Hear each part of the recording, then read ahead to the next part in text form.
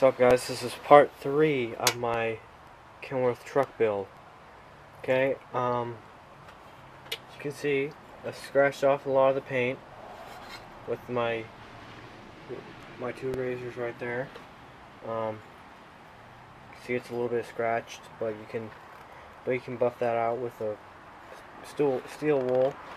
I left one side for you guys just to show you how you can do it. Pretty much it's just going to be really quick because I don't know how long my battery's going to last. Alright, so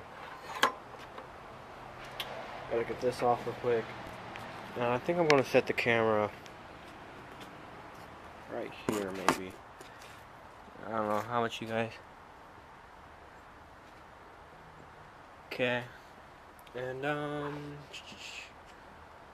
okay, so I take my whichever one. Both of these razors are actually pretty good, you can see, but this one I would use just as, it just goes like that.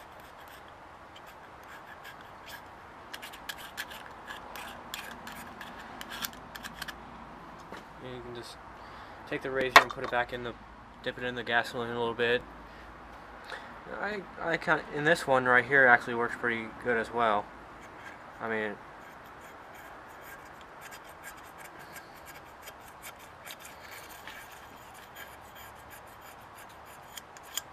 you can also go this way, which is actually pretty effective, instead of going up.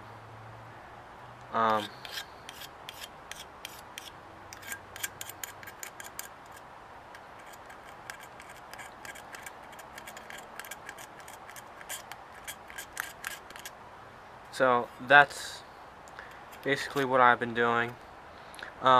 Just a little. You can leave a little bit of paint, or like around the door hinges and the rivet detail. It's not going to ruin it or ruin the paint job, I don't think, because the last time I did it, it didn't mess with the paint job at all. So